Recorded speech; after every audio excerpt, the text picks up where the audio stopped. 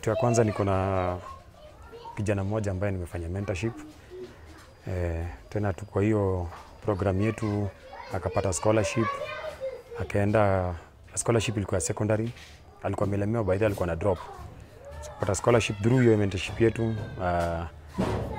Akafaulu na akaenda university na akamaliza.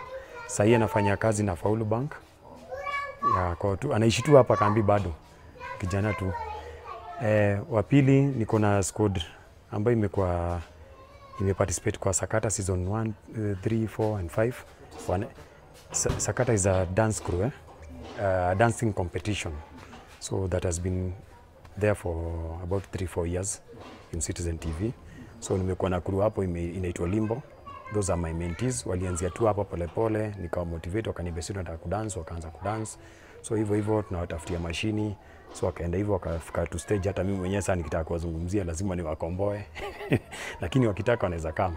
So but sasa hivi wanafanya shows zingine nje za corporates, but originally wametoka hapa na wana motivate the young living from there na walianza tu hivyo polepole.